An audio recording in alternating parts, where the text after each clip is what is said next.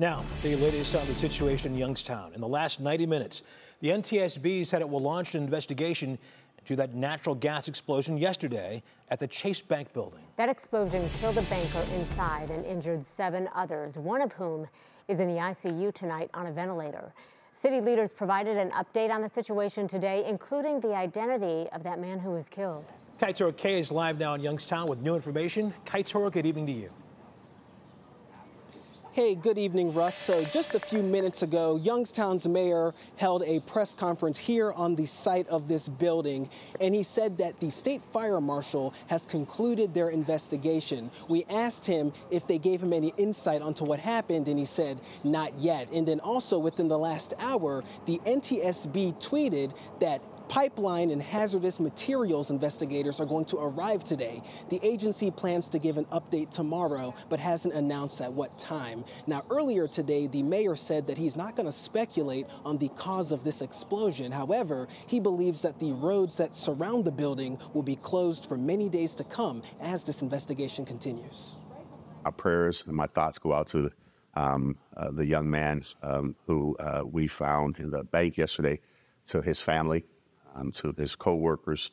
My heart goes out to them. Youngstown Mayor Tito Brown, the morning after the deadly natural gas explosion at the Chase Bank building downtown.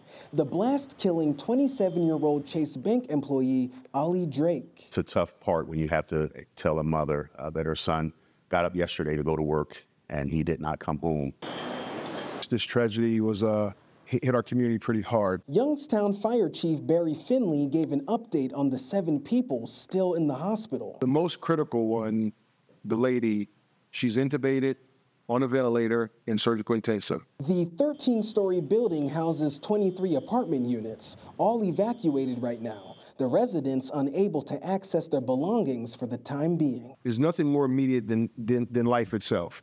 And until I, the fire chief of this city, is ensured by the structural engineers that that building is safe, nobody's going in that building.